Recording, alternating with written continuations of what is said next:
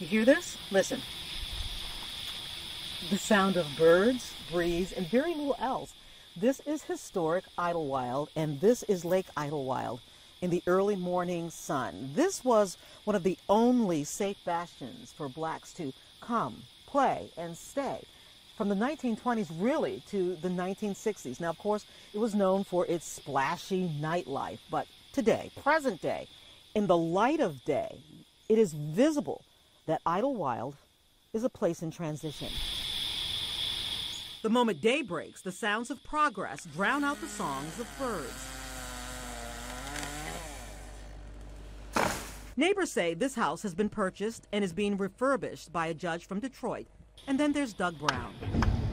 Now able to work remotely, sold his home in Florida to live in Idlewild permanently. He's the fourth generation to own property here. His children are the fifth generation. So for me, there's a place in my heart that I don't know how to describe. There's a feeling that I get when I come to Idlewild that I don't get anywhere else. As locals from Yates Township come to enjoy the only public beach in the area. This is the worst. We're probably right in there. Patch this corner here. Locals who for generations have been stewards of Idlewild proper, this longitude and latitude once called Black Eden, plan its what's next. Yeah. Who's gonna climb it? That's the problem. But without a strategic plan or specific funded tourism efforts from the state, those tied to the community by heart and history are piecemealing a comeback, refurbishing historic landmarks like the Flamingo Club, once known for big music acts like Sarah Vaughan and Jackie Wilson, and beautiful showgirls. We're doing our part to put our best foot forward to show that we're putting our blood and sweat into it. Then hopefully we can get it backed up with grants to go in and fix the inside. But there's a new act in the wings, less focus on the flashy past and instead capitalizing on the secret sauce basics of black families, building and strengthening community. You come here and you're like, I'm okay. And I'm gonna be okay because I'm surrounded amongst family. And when I say I'm surrounded amongst family, it's not blood family, it's friends, it's people that, you know, just accept you as a community. Idlewild existed because of racism and exclusion in the early 20th century. Middle-class blacks to wealthy business people and physicians, innovators, entertainers, athletes purchased here because Jim Crow laws gave them no place else to go. Now that blacks can go and buy elsewhere, generations of Idlewilders are working to give blacks a reason to come back and invest.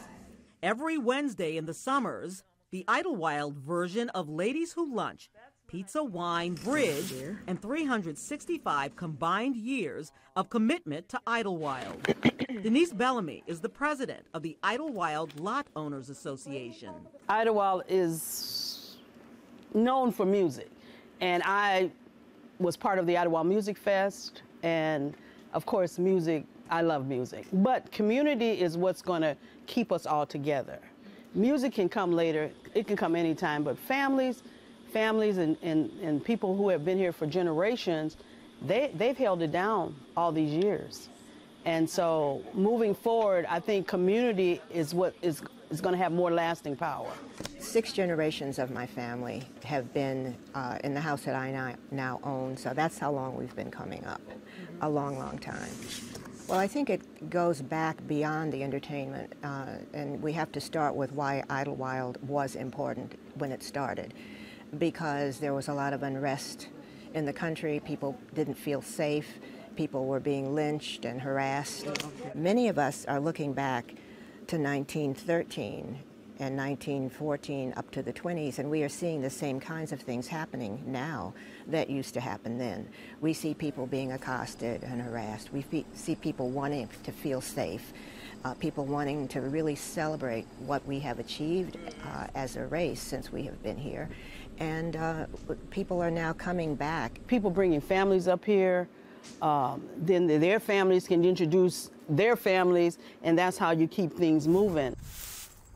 One of the Detroit's newest lions, Devin Funches, has turned the historic Red Rooster into Peyton's Bar and Grill. The community up there and the families that's up there is it's history based, and just being a part of that and seeing them collectively come together, have a great time at the bar, just watching the cameras and seeing everybody just have a ball it's a blessing itself.